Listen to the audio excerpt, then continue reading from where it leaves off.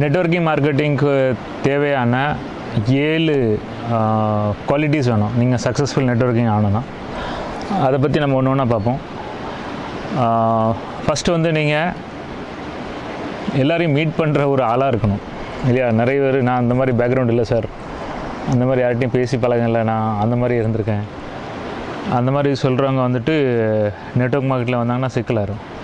ஏன்னா நெட்வொர்க் மார்க்கெட்டிங்கை நீங்கள் வந்து நிறைய மக்களை மீட் பண்ணணும், நிறைய பேர் கூட பேசணும், நிறைய பேர் கூட மக்களை மீட் பண்ணுறது உங்களுக்கு பிரச்சனை இருக்கக்கூடாது. அப்புறம் தேடி பிடிச்சி பிளான் பண்ணி நீங்களாக வழியை போய் பேசி உங்களை கண்டு ஓடுற மாதிரி இருக்கக்கூடாது. பட் அந்த மாதிரி பேசணும், அவங்களுக்கு உங்களை பிடிக்கணும் இல்லையா? You have to be attractive person. So மொத குவாலிட்டி என்னென்னா மக்களை மீட் பண்ணுறது, மக்கள்கிட்ட பேசுகிறது, ஒரு நல்ல ரிலேஷன்ஷிப் மெயின்டைன் பண்ணுறது, கான்வர்சேஷன் பண்ணுறது, முன்ன தெரியாதவங்க கூட பேச ஆரம்பிக்கிறது. இந்த குவாலிட்டி ஃபஸ்ட்டு குவாலிட்டி உங்களுக்கு தேவை. நீங்கள் இந்த மாதிரி எந்த கேரக்டர்ஸும் உங்களுக்குள்ளே இல்லை, மக்களை மீட் பண்ணுறது, பேசுகிறது, இதுக்கடுத்தாலும் உம்முன்னு இருக்குது, சில பிரச்சனை அப்செட் ஆச்சுன்னா உடனே அதுலேயே அப்படி தோண்டு போயிடுறது, நெக்ஸ்ட் என்ன அடுத்தால என்ன அப்படின்னு போயிட்டே இருக்கணும். அந்த மாதிரிலாம் இல்லை. நொந்து வெந்து அப்படியே போய்ட்டு அடங்கி அப்படி போயிருங்க.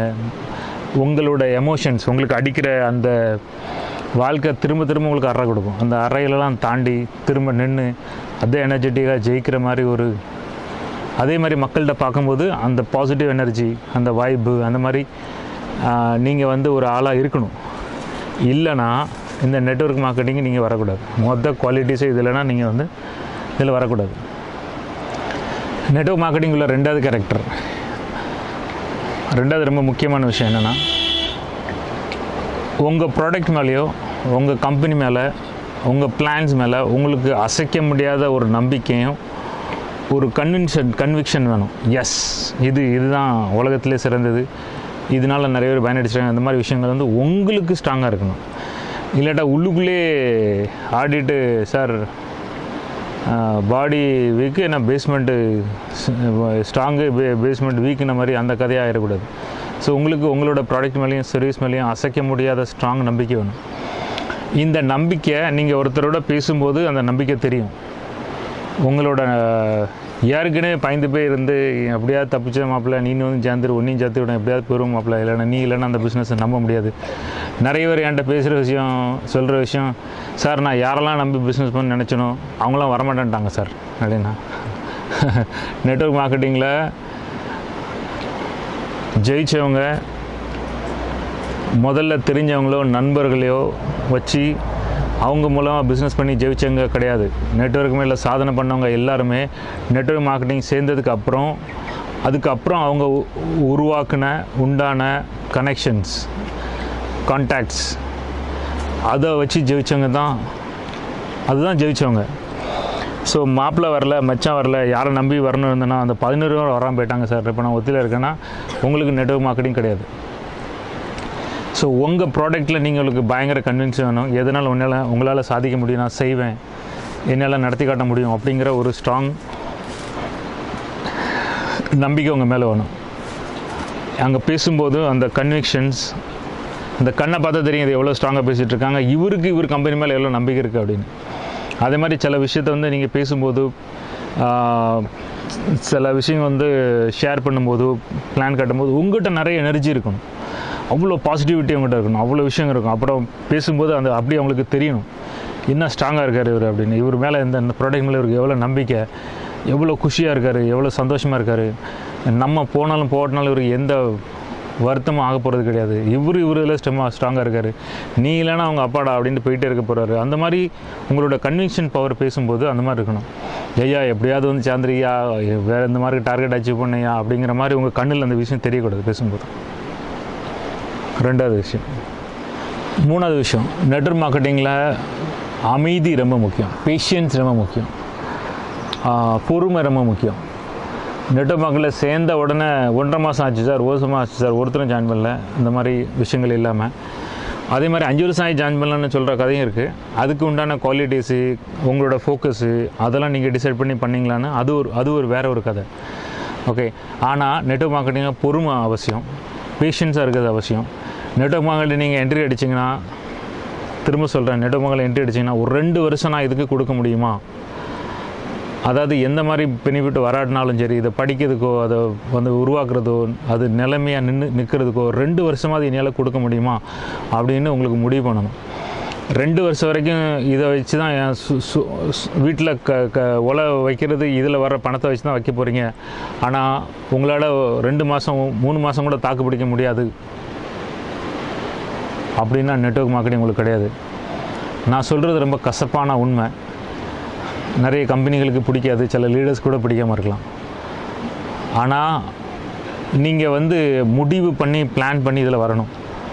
குறைஞ்சது நெட்வொர்க் மார்க்கெட்டிங்கில் என்கிட்ட பேசும்போது, sir network marketing தேருமா sir, network marketing சரியா, நெட்வொர்க் மார்க்கெட்டிங் சரி தான், முதல்ல நீ சரியா, உனக்கு அந்த கேரக்டர் இருக்கா, நீ அந்த குணம் இருக்கா, உன்ட்ட அந்த ஸ்கில்ஸ் இருக்கா, அந்த பொறுமை இருக்கா, அந்த பவர் இருக்கா, அந்த பாசிட்டிவிட்டி இருக்கா, உனக்கிட்ட இருக்கான்னு மட்டும் பாரு. நெட்வொர்க் மார்க்கெட்டிங் சரியா இல்லையான்னு நீ பார்க்காத.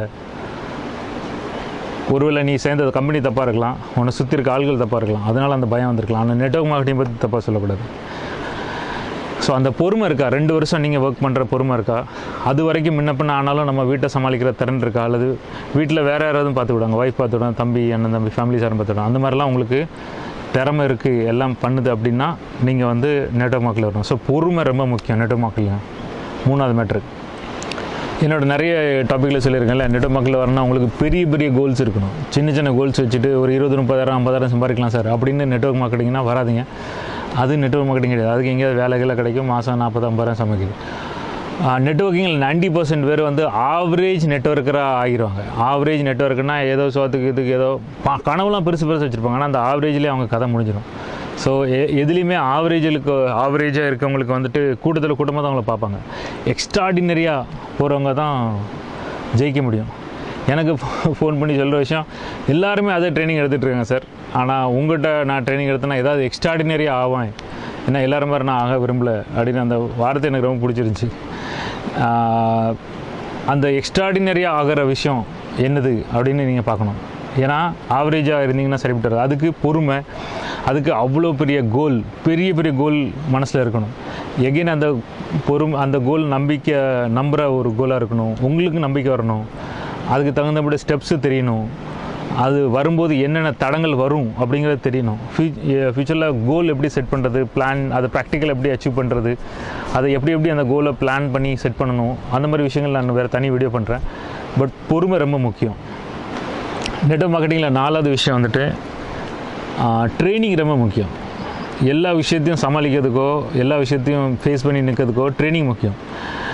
நீங்கள் நெட்வொர்க்கில் சேர்ந்துட்டு அதான காட்டுக்குள்ளே தனியாக இருந்துட்டு வீட்டுக்குள்ளே இருந்துட்டு அப்படி வந்துட்டு பெரிய ஆள் ஆயிடுவேன் அப்படின்னா சான்ஸ் கிடையாது. நீங்கள் ரெகுலராக ட்ரைனிங் அட்டன் பண்ணணும், அதுக்குண்டான புக்ஸ் படிக்கணும், அதுக்குண்டான கோச்சிங் எடுக்கணும், அதுக்கான ட்ரைனர்ஸை பார்த்து எடுக்கணும், உங்களோட லீடர்ஸு, உங்களோட கலீக்ஸு அவங்க கூட எல்லாம் இருக்கணும். எவ்வளோ படிக்கணுமோ அந்த விஷயத்தில் ஃபுல் ஃபோக்கஸாக இருக்கணும்.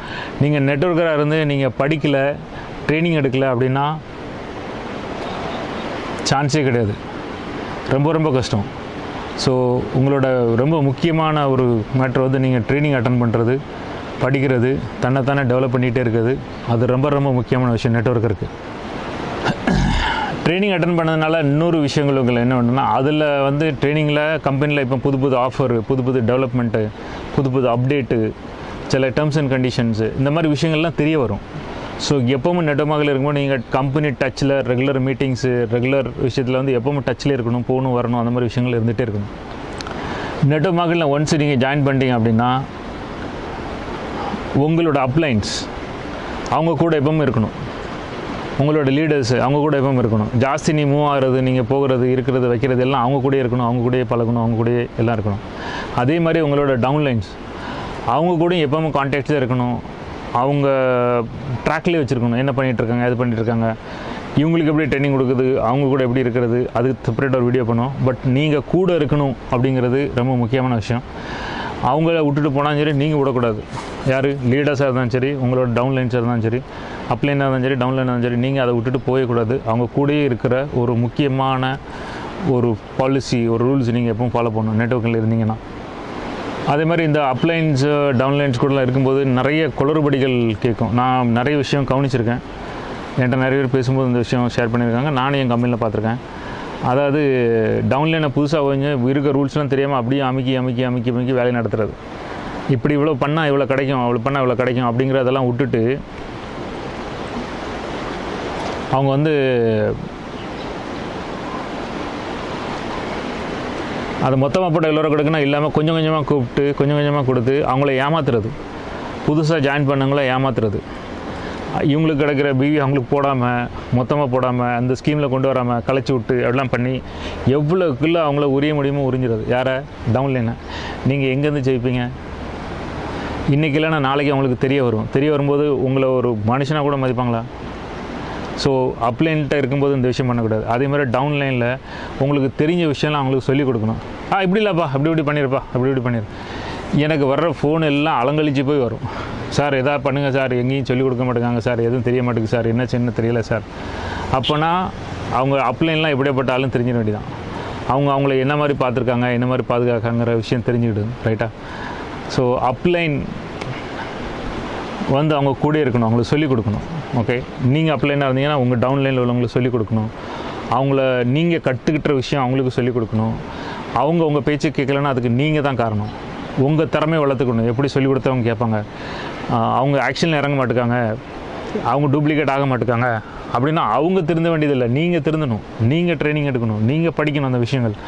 உங்கள் பேச்சை மற்றவங்க கேட்குற மாதிரி உங்கள் மேலே என்ன தப்பு இருக்குது, அதை எப்படி சரி பண்ணணும் சொல்லியிருக்கேன் இல்லையா? அப்போ கையை நீட்டி அலையக்கூடாது. டவுன்லைன் சரி கிடையாது சார், வந்தவன் 2 உருப்படாத வந்திருக்கானோ, உருப்படாத வந்தது போல உங்களுக்கு உருப்படாதன்னு எப்படி சரி பண்ண வைக்கணும் உங்களுக்கு தெரியல. அப்லைன் கூடயும் டவுன்லைன் கூடயும் இவ்வளோ விஷயங்கள் நீங்கள் வந்து கவனிக்கணும். திங்க் பாசிட்டிவ்லி, எப்பவும் நல்லதே நடக்கும் அப்படின்னு நினைக்கணும். நெட்வொர்க் மார்க்கெட்டிங்கில் நெட்வொர்க் மார்க்கெட்டிங் வந்து மற்ற கார்ப்பரேட் ஜாப் மாதிரியோ வேலை மாதிரியோ கிடையாது. இதில் ரொம்ப எமோஷனல் விஷயம் ரொம்ப உண்டு.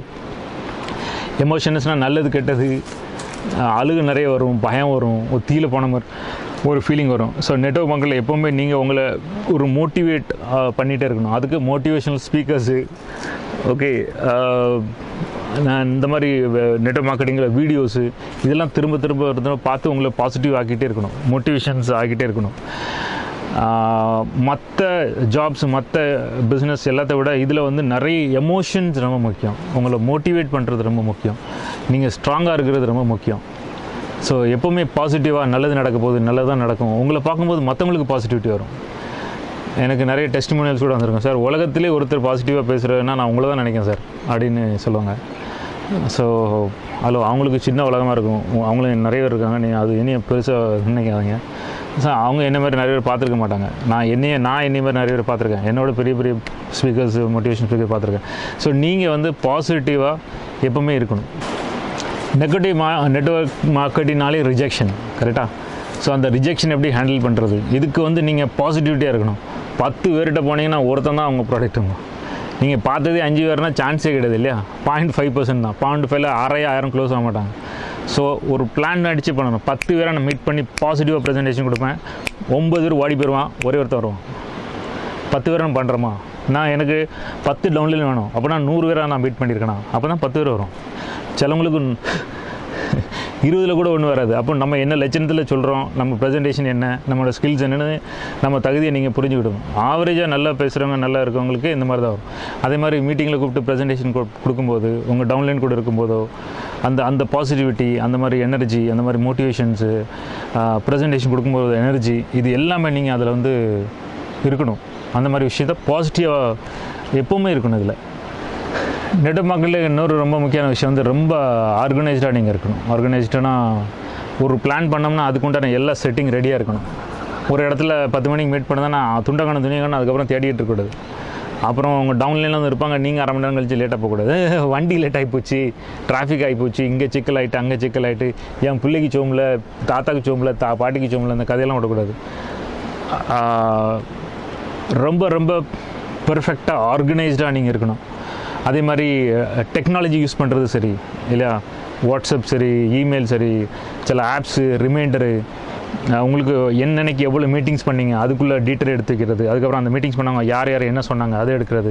இவங்களுக்கு எங்கெங்கே வீக் பாயிண்ட்டு, எங்கே சொல்லணும், என்ன சொன்னால் இவங்க வந்து என்ரோல் பண்ணுவாங்க, அந்த மாதிரி விஷயங்களை டீட்டெயிலாக படிக்கிறது. அப்புறம் ஓவராக வந்து பின்னாடி கிடக்காமலும் அல்லது கண்டுக்காமல் விட்டுறதும், இந்த ரெண்டுமே வந்து வேஸ்ட்டு இல்லையா. ஸோ எங்கே யாரை எப்போ டச் பண்ணணும், எந்த மாதிரி பேசணும், ஏன்னா அது ஃபுல் டீட்டெயிலாக ஆர்கனைஸ்டாக இருக்கிறது. அந்த மாதிரி கம்ப்ளீட்டாக நீங்கள் இருக்கணும். அப்புறம் ரொம்ப முக்கியமான விஷயம் வந்துட்டு எப்போவுமே நீங்கள் வந்து கம்பெனிக்கு லாயலாக இருக்கணும். ஓகே, இன்றைக்கி ஒரு கம்பெனி, நாளைக்கு ஒரு கம்பெனி, ஒருத்தனை போய் அதான் சூப்பர் கம்பெனியில் அப்படி இப்படி இந்த மாதிரி ஒரு கம்பெனி நான் பார்த்தது இல்லை. அப்போ தான் பார்ப்போம். போன மாதம் தான் வந்து இவன் இன்னொரு கம்பெனி போய் சொல்லிட்டு இருந்தான், இன்றைக்கி இந்த கம்பெனி போய் சொல்லிட்டு இருக்கான். சரி, சூப்பர் மாப்பிள்ள, சூப்பராக இருக்குது, ஓகே நான் பேசுவேன்னா நான் சொல்கிறேன் உனக்கு அப்படின்னு போயிடுவான். ஏன்னா இருந்தால் ஒரு கம்பெனியில் இருக்கணும். மாறி மாறி கம்பெனி தேடிக்கிட்டு லாயலுங்கிற ஒரு விஷயம் எல்லாமே இருக்கக்கூடாது. இந்த விஷயத்தில் நான் சுந்தர் பிச்சோட ஒரு இந்த கதை சொல்கிறேன். சுந்தர் பிச்சோட பர்சன், அவர் வந்துட்டு மதுரையில் படித்தார் இல்லையா. மதுரையில் படித்து திரும்ப இந்தியாவில் வேறு யூனிவர்சிட்டியில் படித்து அதுக்கப்புறம் வெளிநாட்டிலே படித்து அவங்களுக்கு கூகுளில் அப்ளை பண்ணாங்க. நம்ம அந்த கதையெல்லாம் போக வேண்டாம், வெறும் லாயல்ட்டி மேட்டரில் போவோம். அங்கே போகும்போது குரோம்னு ஒரு விஷயத்தை உண்டு பண்ணதே அவர் தான். இன்றைக்கி குரோமு எல்லாத்தையும் உட்காந்து கலக்கிட்டு இருக்கு. இன்டர்நெட் எக்ஸ்ப்ளோர் காணாமல் போய்ட்டு நிறைய கம்பெனிஸ் இன்டர்நெட் எக்ஸ்ப்ளோர் யூஸ் பண்ணாதீங்க, அது யூஸ் ஆகுது, குரோம் யூஸ் பண்ணுங்கன்னு அவங்களே ரெக்கமெண்ட் கொடுக்க ஆரம்பிச்சிட்டாங்க. அந்த அளவு பில்கேட்ஸ் ப்ராடக்ட்டை வந்து சைடில் வச்சுட்டு இவர் ப்ராடக்ட் சுந்தர் பிச்சை டெவலப் பண்ண அந்த ப்ராடக்ட் இப்படிலாம் பண்ணி அவரை கலக்கிட்டு இருக்கும்போது அப்போ மற்ற கம்பெனிலாம் பார்க்க ஆரம்பிச்சிட்டாங்க. பில்கேட்ஸு மற்ற கம்பெனிஸ் எல்லாம் பார்க்க ஆரம்பிச்சு என்ன கலக்கிட்டுறேன்.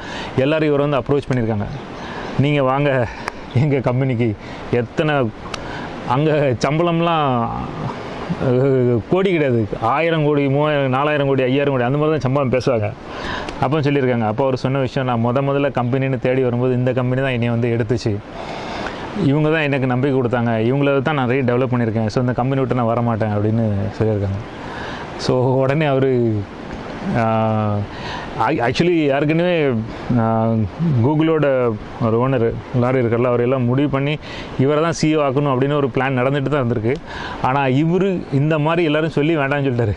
உடனே இவர் போயிட்டு பாருங்கள் சார், அவனெல்லாம் கூப்பிட்டானுவேன், அங்கெல்லாம் நிறைய கூப்பிட்ருக்கானே, நான் போகல, உங்கள் கம்பெனி தான் இருக்கேன் அப்படி இவர் சொல்லவில்லை. ஆனால் அவங்களுக்கு நியூஸ் கிடச்சிட்டு மற்ற கம்பெனிலேருந்து ஒரு அழைப்பு வந்திருக்கு, இவர் போகல, லாயலில் அந்த கம்பெனி இருக்காங்க. ஆனால் முடிவு பண்ணிட்டாங்க இவர் தான் அடுத்த சிஇஓ அப்படின்னு. அந்த இதில் உடனே முடிவு டிக்ளேர் ஆச்சு, இவரை கூகுளுக்கு சிஇஓ ஆக்கிட்டாங்க. ஓகே, ஸோ லாயல்ட்டி, கம்பெனியோட லாயல்ட்டி ரொம்ப முக்கியம். நீங்கள் கம்பெனிக்கு லாயலாக இருந்தீங்கன்னா நீங்கள் வந்து யூஸ்ஃபுல்லாக இருக்கும். கம்பெனிக்கு லாயலாக இல்லை அப்படின்னா பெரிய விஷயங்கள் அச்சீவ் பண்ண முடியாது. உங்களை சுற்றி இருக்கவங்க பயப்படுவாங்க, உங்களை சுற்றி இருக்கிற விஷயங்கள் நடக்காது. அதனால் கம்பெனிக்கு லாயலாக இருக்கணும். எனக்கு அந்த ஒரு படத்தில் உள்ளதாங்க, ஒரு தளபதி படத்தில் வந்து தேவா வந்து அவர் தளபதியை பார்க்க வருவார். என்ன எனக்கு தேவா அங்கே வந்துட்டாருன்னா, அவன் வந்து கூப்பிட்டான், இவன் வந்து கூப்பிட்டான், நீ யார் கூப்பிட்டாலும் போகலை, ஆனால் ஒருவேளை உன் இடத்துல நான் இருந்தால் கூட போயிருப்பேன், நான் உனக்கு என்ன தவம் பண்ணேன், நீ ஏன் எப்படி இருக்கேன் கூட. அந்த நட்புக்கு இலக்கணம் இல்லையா, அந்த நம்பிக்கைக்கு இலக்கணம் லாயல்ட்டி, அந்த விஷயம் ரொம்ப அந்த படத்தில் நிறைய நான் வாழ்க்கைக்கு படித்த விஷயங்கள் இருக்குது. அது தனியாக நம்ம இன்னொரு தடவை செப்பரேட் பண்ணுவோம். ஸோ லாயல்ட்டி ரொம்ப முக்கியம். உங்கள் கம்பெனிக்கு நீங்கள் இருக்கிற லாயல்ட்டி. லேசில் கம்பெனியில் சேராதீங்க, சேர்ந்துட்டிங்கன்னா கம்பெனியை விடாதீங்க. வாழ்க்கையில் லவ்வரோ ஒய்ஃபோ ஹஸ்பண்டோ அந்த மாதிரி நீங்கள் உள்ளே இறங்குதீங்களா, லேஸில் இறங்காதீங்க. எவ்வளோ பழகணுமோ எல்லாருக்கூடையும் பழகுங்க, புரிஞ்சுக்கோங்க. ஆனால் லேஸில் ஒரு தடவை கமிட் ஆகிட்டிங்கன்னா பின்னாடி வெளியே வராதிங்க. நல்லது கெட்டது அவங்க கூட தான் இருக்கணும். அவங்க எப்படிப்பட்ட லூஸாக இருந்தாலும் சரி, என்னதாக இருந்தாலும் சரி விடக்கூடாது. கமிட்மெண்ட் அந்த மாதிரி லாயல் வந்து இருக்கணும் நெட்வொர்க் மார்க்கெட்டிங்கில். கடைசியாக ஒன்று சொல்லி முடிச்சிருந்தேன். நெட்வொர்க் மார்க்கெட்டில் எனக்கு ரொம்ப ஹார்ட் ஒர்க்கிங் பண்ணுற ஆளாக இருக்கணும். காலைல லஞ்சு ஓடணும், சாயங்காலம் லஞ்சு ஓடணும், அது பண்ணணும் இது பண்ணணும். உங்கள் வேலையை பார்த்து அரண்டு போகணும். என்னடா இவர் இப்படி வேலை பார்க்காரு, நம்ம ஒன்றுமே பார்க்கலையே, அதில் அவங்க இன்ஸ்பயர் ஆகணும். இப்படி உழைக்கிற இவர், இப்படி திறமையாக இருக்காரு, இப்படி படிக்கிற, இவ்வளோ விஷயம் தெரிஞ்சு வச்சுருக்காரு, இவர் கூட இருந்தாலே போதும்ப்பா அப்படிங்கிற மாதிரி உங்கள் டவுன்லைனுக்கு வந்து ஒரு ஃபீல் வரணும். அதை நீங்கள் உண்டு பண்ணணும். ஹார்ட் ஒர்க்கிங் பர்சனாக இருக்கணும், இன்டெலிஜென்ட் பர்சனாக இருக்கணும், ஆர்கனைஸ் பர்சனாக இருக்கணும், நீங்கள் லாயலான ஆளாக இருக்கணும். இப்படி எல்லா விஷயத்தையும் நீங்கள் பண்ணணும். அப்போ நீங்கள் நெட்வொர்க்கில் ஜெயிக்கலாம். எப்படி இருக்கு இந்த வீடியோ? நான் கமெண்ட் பண்ணுங்கன்னு சொல்லவே வேண்டாம், நீங்கள் கமெண்ட் பண்ணுவீங்க,